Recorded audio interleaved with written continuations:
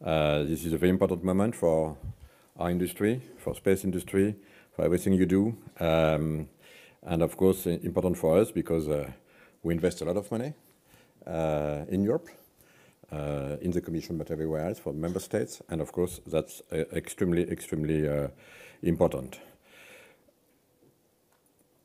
You achieved fantastic success. That's obvious, and I'm extremely impressed, to tell you the truth, proud of so.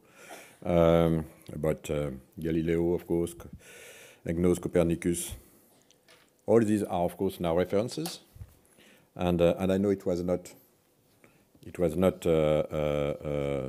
something which was written, but at the end of the day, thanks to all of you, we did it, and that's of course something which makes me very proud, as being now in charge in the European Commission of space. Few successes, but important. Copernicus, Europe's eyes for Earth, set global standards by offering now accurate data of the planet, 7 days per week, 24 hours. That's an amazing achievement. This is recognized worldwide and used worldwide, and it is valued also worldwide. So that's a very impressive achievement. And of course, with Copernicus, Europe has probably one of the biggest data providers in the world. And you know that data is extremely important for all of us, and especially for me, but for our continent, for everyone. With more than 12 terabytes of high-quality data, Roberto, and we are looking for high-quality data in what we want to prepare for Europe, free and open every day. My objective is absolutely clear here, to maintain the EU autonomous capacity to observe Earth and to position Copernicus as the edge of the technological frontier. So, of course, we will continue to do what has to be done. And I would like especially integrate within Copernicus, and we already spoke about it with my teams, all the capacities that quantum technologies could bring to develop new services. The one who knows me knows that I have a passion for quantum technologies and quantum physics. So you know that, Roberto? So we will push this. That's an extremely important development, the new frontier for many services and innovation, which will drive our society at large for the next decades. But also, I asked my two directorates, the one from Defense and Space and the one from Digital Connect, to work together and here to enhance our capacities to enhance again everything we can do for the new generation of Copernicus. Second, Galileo.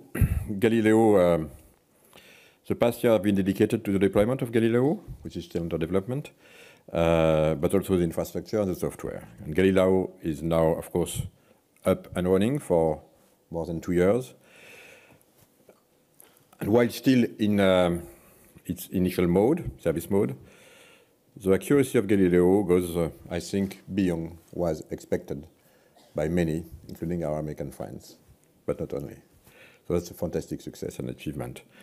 And this shows that despite, I remember the skepticism at the beginning where this program has been launched, you did it. That's a tremendous achievement. And of course, we will continue to develop Galileo. We have more than 1 billion users on the planet. And I know very well that this number is growing every other day.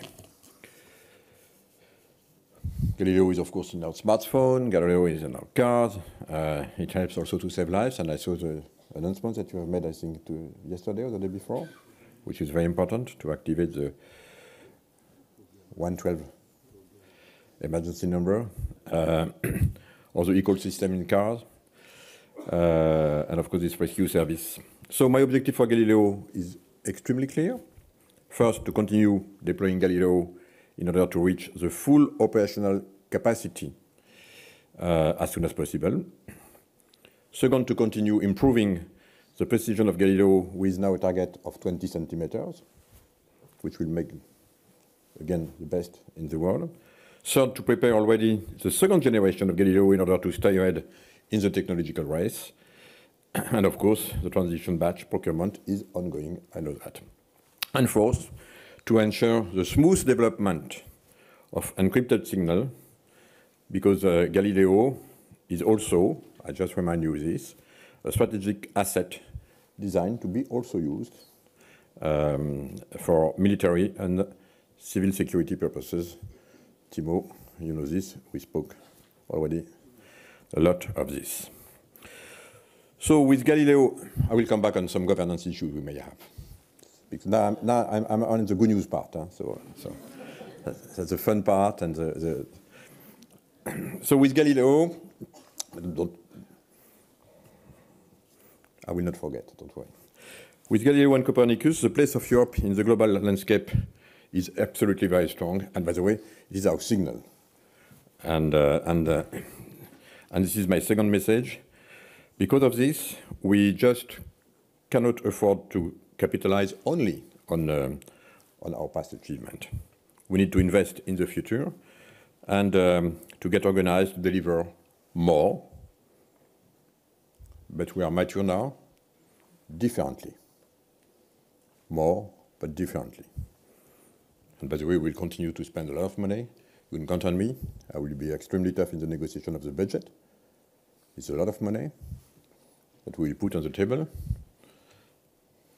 It means that we will have to work, of course, better and probably differently. The space sector is undergoing massive change worldwide, and you know this much better than me, of course. And it goes through an important industrialization process, the result of which is that doing space is, of course, cheaper and more accessible. So, of course, that's a reality we are in now. And that's why also we are not in a business as usual mode or environment anymore. That's over. In this matter, it will be obviously, at least for what we are responsible with, a before and an after the von der Leyen Commission. I just remind you that the Commission has proposed, but you know this, of course, much better than me, 16 billion euros in the program 21-27. I just saw my colleague, Commissioner Hahn, to make sure that we will be totally aligned with the negotiation. I know it will be tough, but you can count on me. This is extremely important. And by the way, in exchange, I will give the commitment that we will do more with what we received from our taxpayers and the member states, and that we will enhance our capacity to work much better together et ne plus travailler en chapelle, mais j'y reviendrai.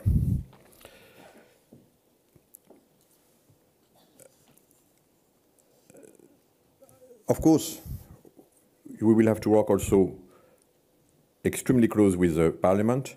We have many, I was very impressed, by the way, preparing my hearing, to realize that we have many MPs playing a big role and extremely well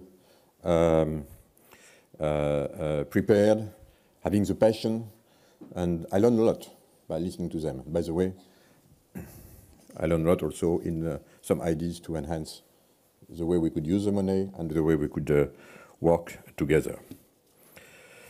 Second, I want all the projects that we will develop together to evolve in order to develop new services, for instance, security, of course, extremely important.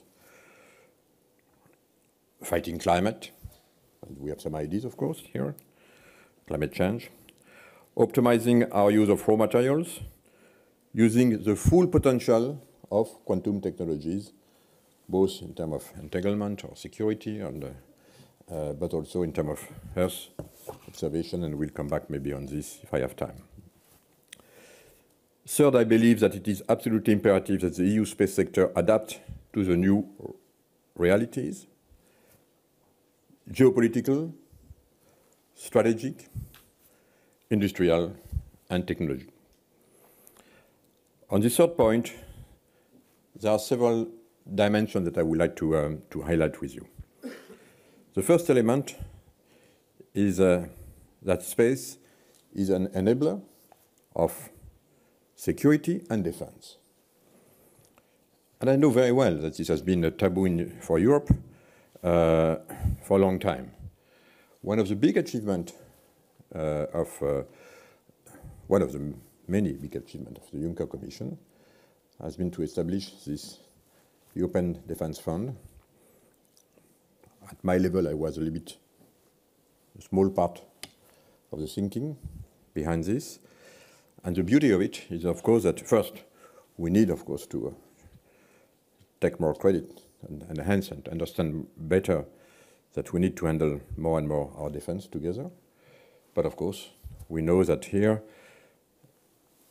each of the member states have their own history, culture, and it is a very sensitive and complex subject that we have to respect, while it's important to move forward. And this is in this concept that the Defence Fund has been created. In other words, allowing every single country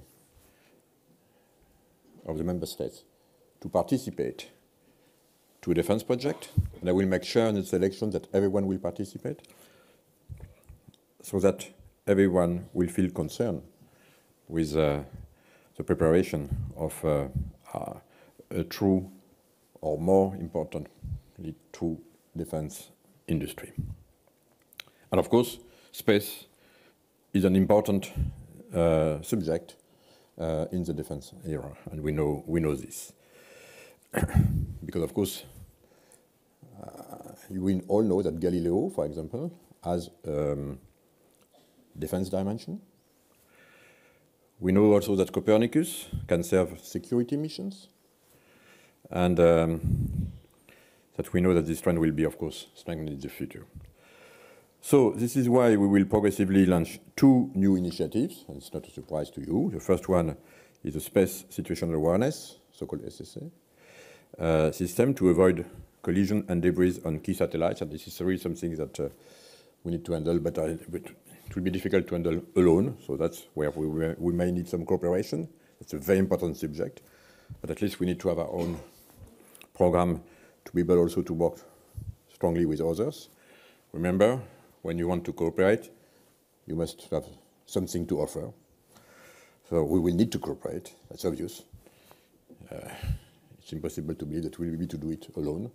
But in order to propose something, we need to have our own program, and we will work on this, because that's something that I want to launch very quickly. It is extremely important to be part of this global subject. As maybe a founder or precursor of a first European space traffic management system, and then be part of what will be done on a worldwide basis. The second important topic is, of course, the governmental satellite communication, so-called GovSatcom, that you all know. This initiative will be done to provide to the member states support in communication, secured communication, police, border protection, diplomatic corps, civil protection during crisis, for example, and everything, which will be extremely important. And here again, Thibault, when we will launch some initiatives in the Defense Fund, we will make sure that some of the projects could be dual. Maybe some will be only for space, we'll see. But this is something that we will look at extremely carefully. A second element, which is of course extremely important, is that there will not be a credible space policy without an independent access to space. And I know that you discussed this a lot during these 2 days. We have, of course, demonstrated in Europe our excellency when it comes to launchers, like with Ariane 6, Vega C, which will ensure Europe's autonomous access to space in the years to come. And of course, it is central to continue to support the development of these launchers. And the Commission was, as you all know, the first institutional client of Ariane 6. We just pre-booked 4 other Ariane 6 to anticipate the future needs of Galileo, as you probably know. At the EU level, and thanks to the provision agreed in the space program, we will then be able to use the EU budget to support the European launcher industry, and we are ready to aggregate our institutional demand to support ground infrastructures and the deployment of new technology. However, and here also it's not a surprise to you, in light of the development of the US launchers, which are, by the way, largely subsidized, it is equally important to already prepare the next generation of European launchers so that we do not miss the reusability technology or any other disruptive technologies. Let's come to my third element, one of my favorite ones, together with quantum, governance. Governance. So to develop this strategy, we need to work differently.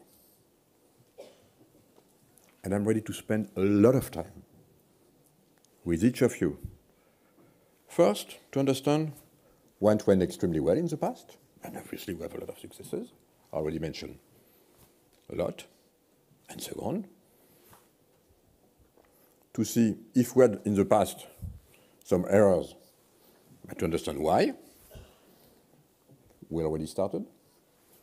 Lessons learned are always extremely important, especially in the phase where we are, in order to correct what has to be corrected. The good news is that I am an outsider, which is absolutely not your case. So you will benefit, hopefully, of my fresh eyes and also of my passion as a former professor of governance at Harvard University, of how we could improve based on success and error. So, because you understand that something I understood and discovered are just not acceptable, or not acceptable anymore.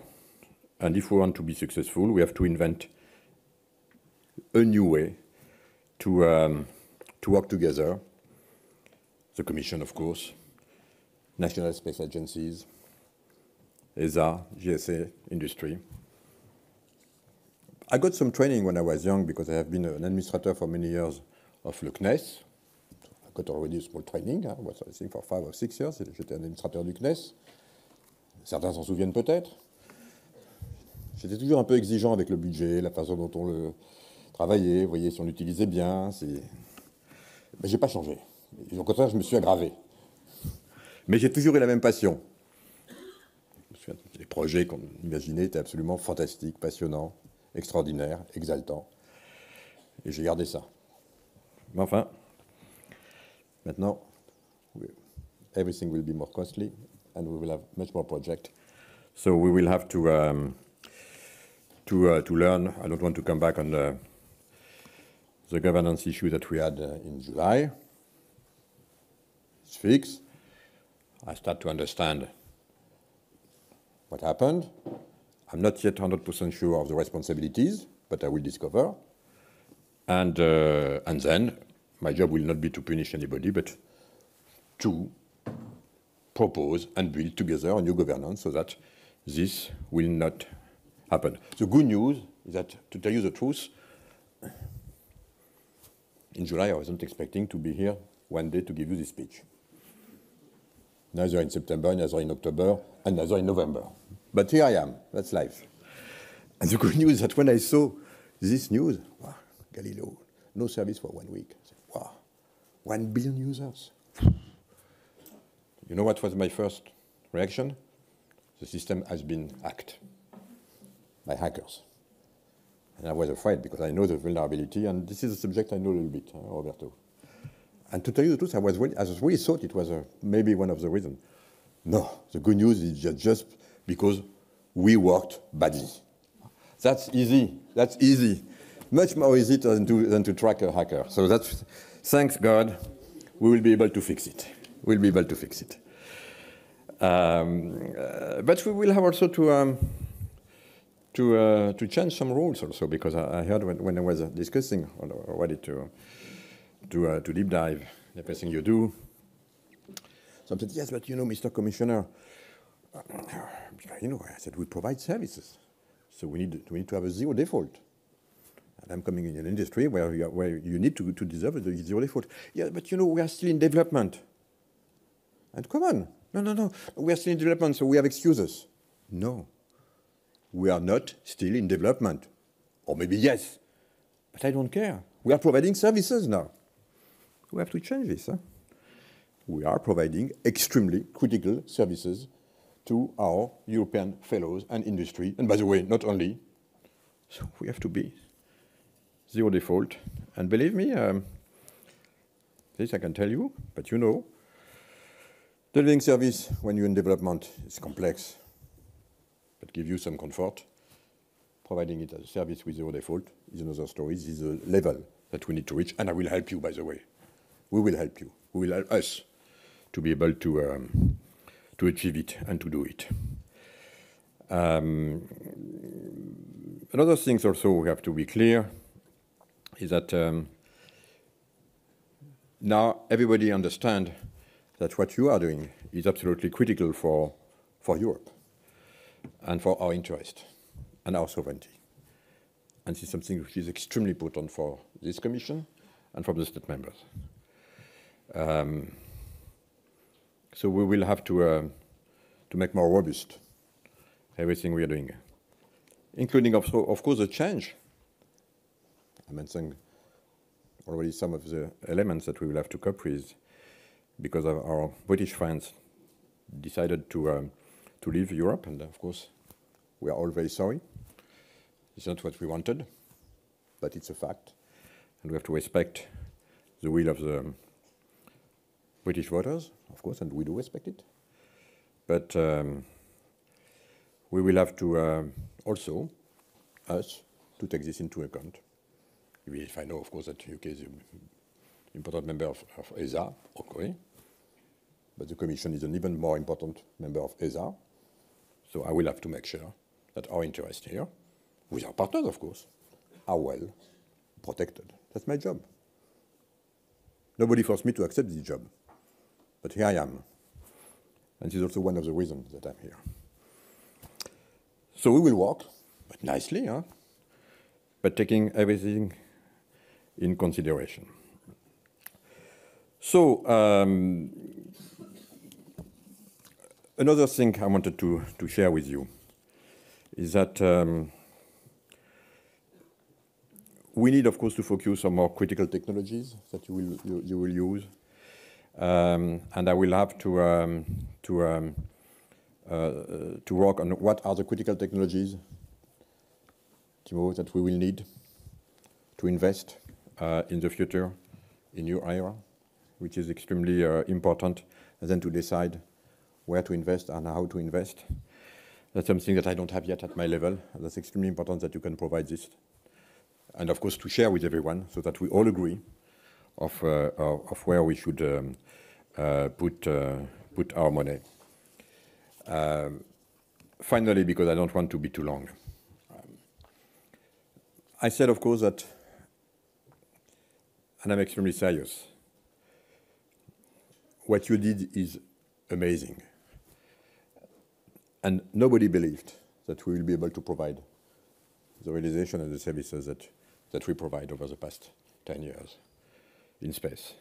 And now the good news is that it's so important that the state member and the Commission decided to have a specific DG, Defense and Space, which is something totally new on its own, that every single member state understands that how critical it is to have this space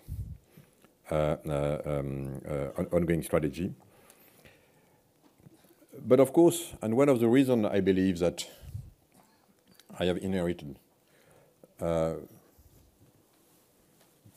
what something could be a big portfolio, because it's covering services, industry, tourism, media, all kind of digital applications, from software to AI to HPC and 5G and everything, but also defense and space. Everything is connected now. Everything is into relations. And the key between everything is, of course, data, computing power. And that's probably why they decided to ask me to do this. And this is also why I accepted to do it. In other words, it means that we will need to work much more together, and especially in your field, but you know this, but I will make sure that you will get everything you need, and also that you change your habits. You will need to share much more data, to use much more HPC, AI, and work differently with other colleagues, maybe not coming from the space industry, but which will help you to do what you have to do. And by the way, without these interconnections, no future. You know it, I know it. So this is why not only I will make sure that you will get everything which is needed in this new paradigm, and that's a new paradigm, including in terms of resources, investment, Roberto, coming from DG Connect, and the programs that we may have. But that will be something extremely important for me to make sure that that we will be able to get it, and to develop, by the way, a total industry, not only with big players, which is great, but also with SMEs. I see a lot of promising SMEs already in this environment, including in some hard technologies. Congratulations, but also in startups. And this is where, of course, we will need to be. It will be another way to give back all the money that we receive from our fellow European citizens and taxpayers. So thank you again for everything you do. Thank you for accepting me, at least the one who are depending on me, as your new commissioner, or too bad for you, I don't know, but it is the way it is. But there's one thing that I would like you to know, that I share your passion. I share your passion, and my only will, and my only wish, is to help you, to help us, to do better, to move faster, and to become even more important, because everybody is waiting for us, everyone is watching us, and we know how critical what we are doing all together, what we will do, is for the future of Europe, which is another of our common passion. Thank you.